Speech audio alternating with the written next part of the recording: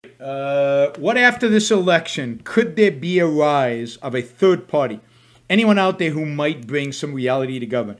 I can't see much movement in a good way coming from the current circumstances. Yeah, I mean, I agree. I agree with your analysis, and I would like to see. I think there are two possibilities here.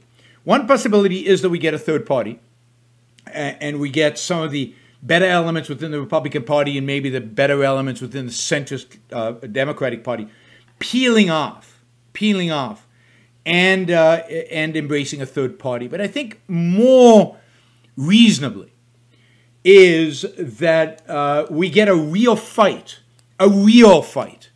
within the Republican Party for the future of the Republican Party. That is, we get a fight for what the Republican Party stands for. And we get people who are willing to reject kind of Trump's vision of the Republican Party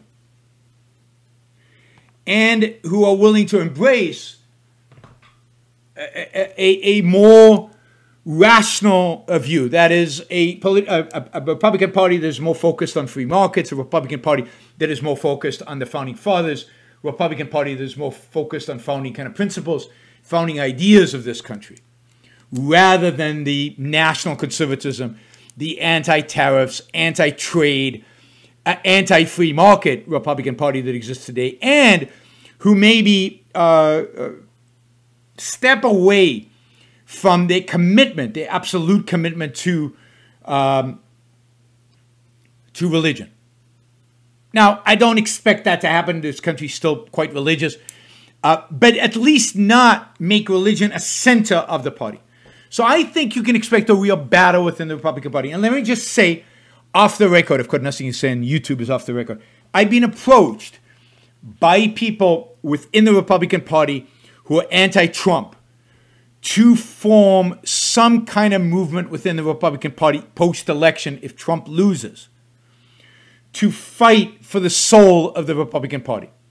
And they've asked me to help them draw up a platform for such a movement. I won't officially be associated with them, partially because it can't be an objectivist platform. It has to be a platform that makes the Republican Party just more sane, just a little bit more reasonable, just a little better, right?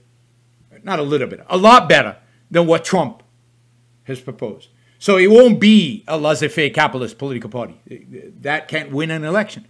But it certainly can be, because the American Capitalist Party, Jack asked, why not the American Capitalist Party? Because the American Capitalist Party is too radical. The world is not ready for it. So what we need is to buy time. What we need is a Republican Party that doesn't completely annihilate us. What we need is a Republican Party that moves us away from authoritarianism, not towards authoritarianism, that slows down the path towards the abyss. That's all we need right now. We need time to build up support so that we can establish an American Capitalist Party. So I'm quite happy to help anybody who wants to create a political party that is better than the current political parties, that won't keep us moving in that direction, that moves us, takes us a step back from authoritarianism. So, and I think the only way to do that, in a way that is electorally feasible in the short run, is to establish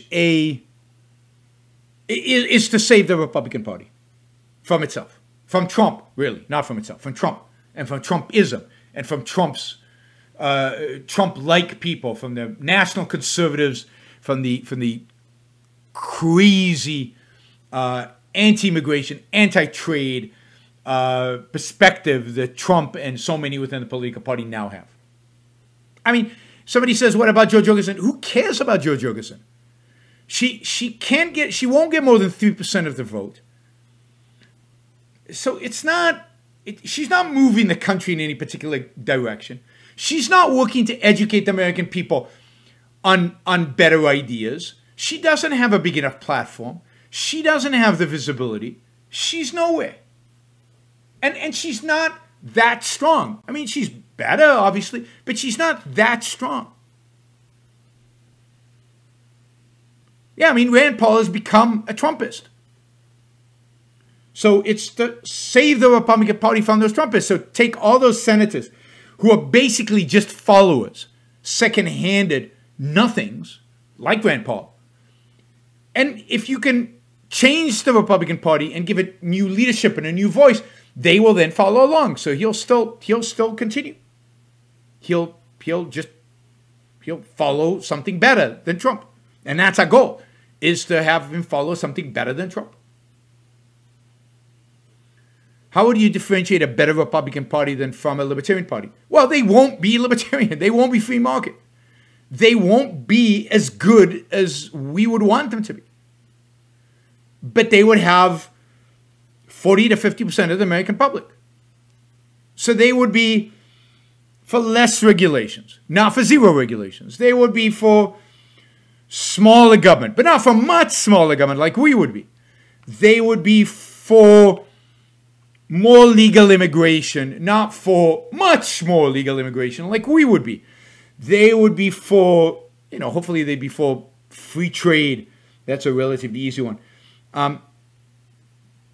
They would probably want a significantly bigger military than the libertarians would want, and not the kind of military that I would want. They just would not be objectivist, and they would not be purely free market. They would just be better than what they are today. I mean, even if you they would be Reagan. Was Reagan a libertarian?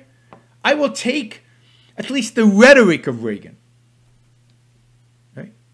Pro-immigration, pro-trade, pro-globalization, generally pro-markets, but not overly specific. And what you'd have to add, because we're not in the 80s anymore, is they'd have to be pro-reducing the size of government. They'd have to be willing to start paying back the deficit. Otherwise, we're screwed no matter what. Yeah, I mean, what we need is a Reagan or Thatcher. That would be fantastic if we could get the Republican Party of Reagan or Thatcher. Right? So I'm not saying it would be my political party. I would just help them on the edges to be a little bit more consistent than they will be if I wasn't part of the conversation. Now, who knows if they'll take me seriously? Who knows if any of this will happen? But I think we're going to have a major fight, a major battle within the Republican Party, between the Trumpists and the better elements in the Republican Party. All right, let's see. Will Pence versus Harris be better? He's a gentleman. Yeah, but he's a religious nut.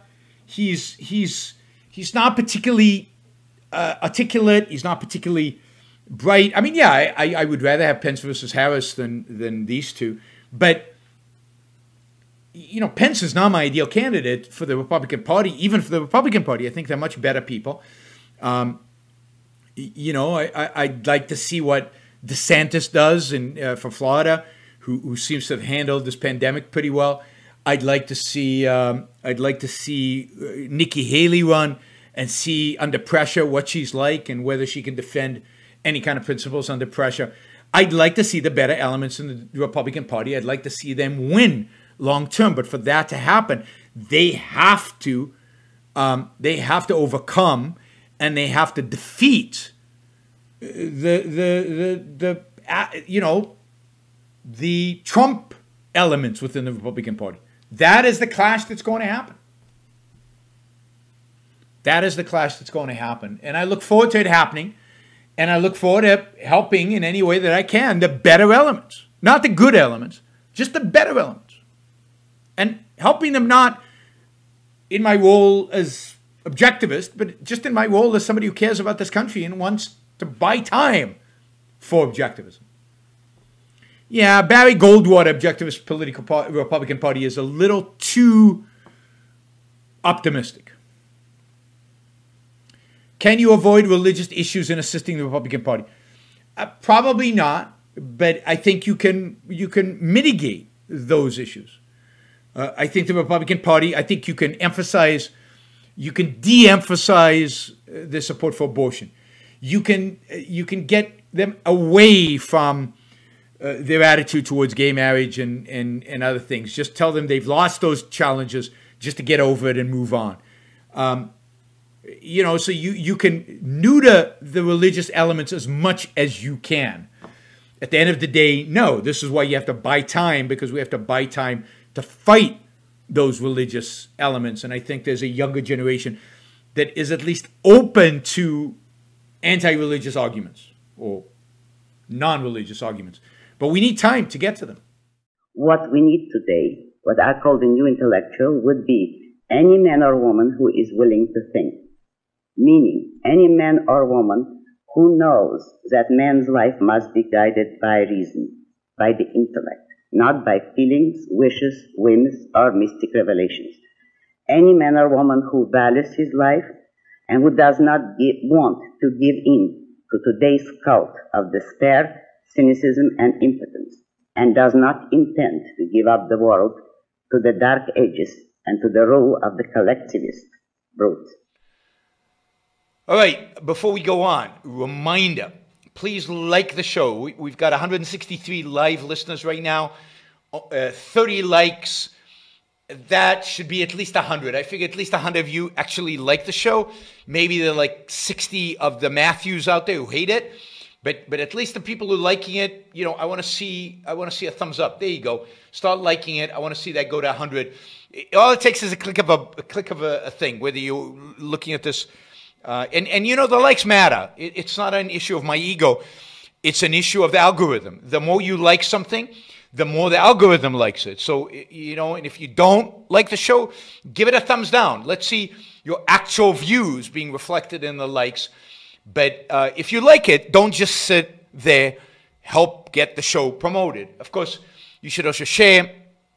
And you can support the show at yaronbrookshow.com/support, or on Patreon or Subscribestar or Locals, and show your support for the work, for the value hopefully you're receiving from this. And of course, don't forget, if you're not a subscriber, even if you just come here to troll, or even if you're here like Matthew to defend Marx, then you should subscribe, because that way you'll know when to show up. You'll know what shows are on, when they're on. You'll get notified, right? So, yes, like, share, subscribe, support. Like, share, subscribe, support. There you go. Easy. Do one or all of those, please.